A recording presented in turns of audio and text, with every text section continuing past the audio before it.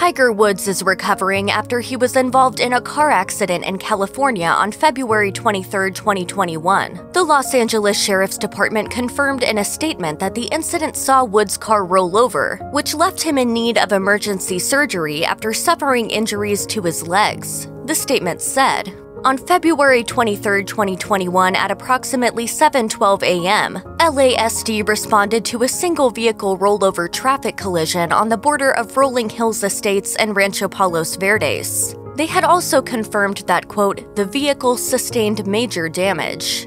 Woods had to be freed from the wreckage by Los Angeles County firefighters and was then transported by an ambulance to a nearby hospital where he was treated immediately. Woods' representative confirmed the accident in a statement that noted he had suffered multiple leg injuries. According to a statement posted to his official Twitter account on February 23, 2021, Tiger Woods is now awake, responsive, and recovering in his hospital room after he underwent extensive surgery to his lower right leg and ankle. In the same statement, Anish Mahajan, Chief Medical Officer and Interim CEO at Harbor UCLA Hospital, where Woods was treated, offered an update on his injuries. Mahajan confirmed the sportsman suffered significant orthopedic injuries to his right lower extremity that had to be treated through emergency surgery by orthopedic trauma specialists. The doctor continued, "Communicated open fractures affecting both the upper and lower portions of the tibia and fibula bones were stabilized by inserting a rod into the tibia."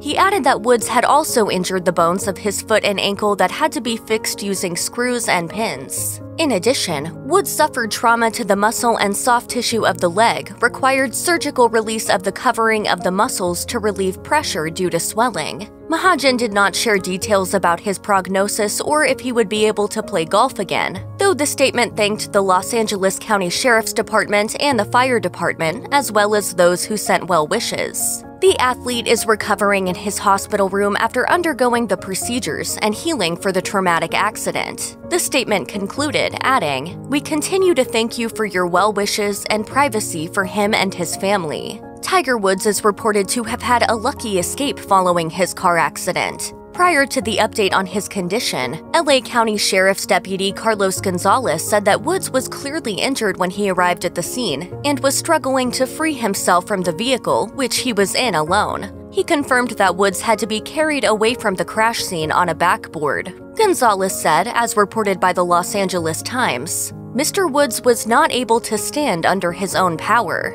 While the Los Angeles County Sheriff Alex Villanueva added that he believed the sportsman is lucky to be alive.